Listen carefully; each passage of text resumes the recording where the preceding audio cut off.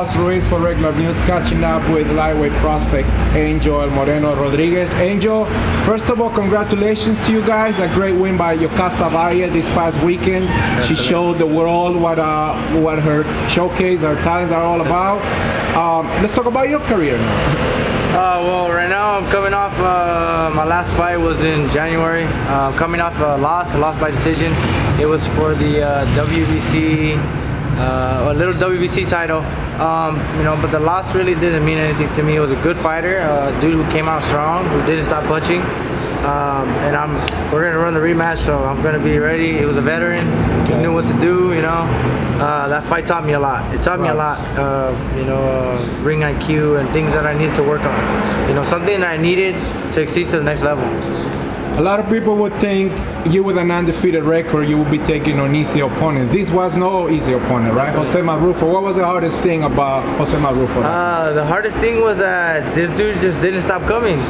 Every second of every round, he was just coming and coming nonstop, you know. So I never really had that kind of pressure put on me like that. But it was good. It was fun. I had fun.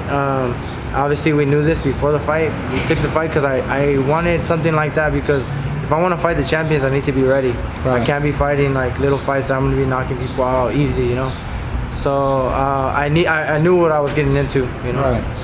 Okay, so now you've made some changes with your team. You're now coaching with Coach G, Gloria Alvarado. Tell us how that came about, and what are the future plans for your upcoming fight? It came about because my brother, he came to train here first.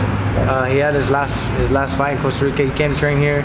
And I seen the difference in my brother, you know, the physical aspect and the boxing aspect. So my dad was like, you should go check it out, and I came. Here I am, and honestly, like, it's the greatest move that I think that I've made. I really feel like I needed this. Right. I needed this because it's got me back to another level, you know, mentally. Mentally, I was down for a long time. You know, I was going through a lot of stuff. Angel? Huh? Why were you mentally down? Because of the loss? No. Before the loss, you know, I think. During that fight, I wasn't right. You know, I was going through a lot in my life. Okay. You know, a lot of things. So I didn't train right. I didn't train correct. Right. You know, and there's no excuse for it. It is what it is. Honestly, I was happy that I lost because I needed a wake up call. Yeah, I needed a wake up call, man, because it was for a minute that I was doing, you know, pretty bad and struggling, and that really woke me up, and it got me to where I'm at now, and I'm happy right now. I'm really happy in my life. Your strength and conditioning team, Mark Alvarado and Andy Aguilar, what does that bring to your arsenal, to your man, honestly, I've never had training like that. Okay. So I feel a lot stronger, and I just started training with them too. I feel a lot stronger already. I feel like you're gonna see a lot more knockouts, more devastating knockouts. All right. Yeah. Can you give us a little summary of what this new place is all about? Yeah, this gym is tight, man. It has everything, you know. Strength conditioning for the most part. Coach G is a great coach. She's fixing things that I needed to work on, things that I lack, you know. And it's a great gym. I love the environment. It's a great environment. So I wake up every day wanting to come to the gym. When I go home, I want to come back and train. I can't wait. So you're here every day, pretty much? Yeah, I'm here every day, man. Okay. Yeah. So again, to summarize, because I know you gotta go do your strength and conditioning. When is your guys' next event? See, we're having an event this month on the 24th, I believe.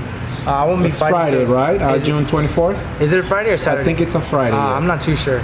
I know my next day is in July, so July 23rd. All right. Yeah. So that'll be in Pomona? That should be in Pomona, yeah. Okay. Yeah. What's the experience of you guys holding all these cards in Costa Rica? How was that connection going to a Central American country? It's cool, man. My dad, we met Mario Vega at a Canelo fight, you know, after my first fight, and they became business partners and doing shows out there where my little brother is currently fighting. He's gonna fight on Friday. Okay. So in Costa Rica? In Costa Rica, yeah. He's fighting the last guy I fought in Costa Rica. So Marrufo? No, the last guy I fought in Costa Rica. The last guy you fought in Costa Rica. Gotcha. The dude I fought in Costa Rica, he was 13-1 at the time. So I think right now he's like 13-3. So he's pretty good. It's gonna be a good test for my brother too. Tell us the meaning of your guys' company, showcasing on a huge card like it was at the Zone card this past weekend, and what does it mean for you guys moving forward, striking that deal with Golden Boy Promotions?